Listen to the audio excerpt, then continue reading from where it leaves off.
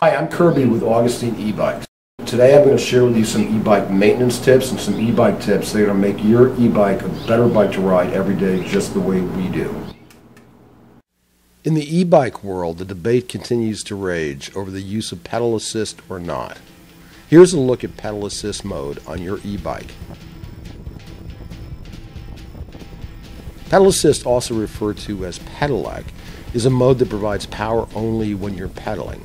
If you're used to riding a traditional bike, the pedal assist mode has a more intuitive feel compared to just using the throttle. The pedal assist mode will give you 2 to 3 times more range when compared to just using the throttle.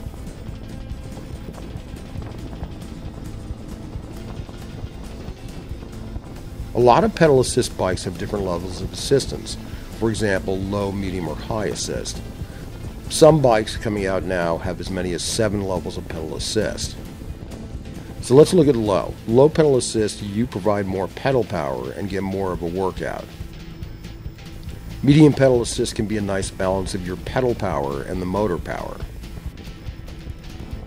In high pedal assist mode, if you want to get somewhere quickly and with minimal effort, this could be useful if you want to get to work without sweating too much. On the way home, you could use the low pedal assist for a workout.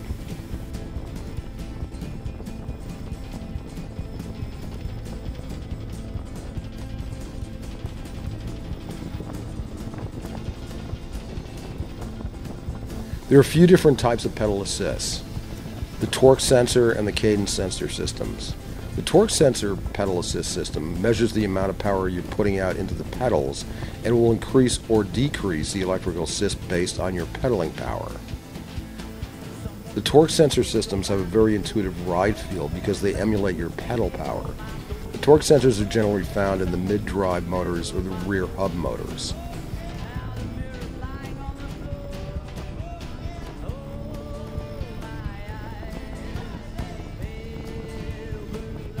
The Cadence Sensor pedal assist system provides assistance when the cranks of the bike are turning.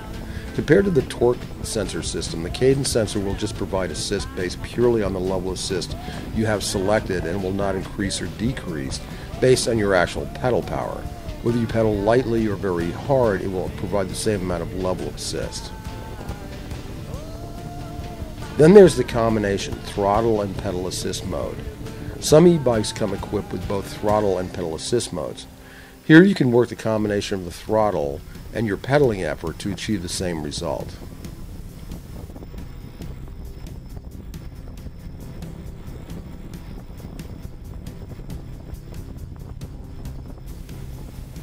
As a cyclist, I myself am a big fan of using pedal assist. Number 1, it's good for you. Number 2, it's good for the motor and the battery. And number 3, it definitely increases your range of travel and fun significantly.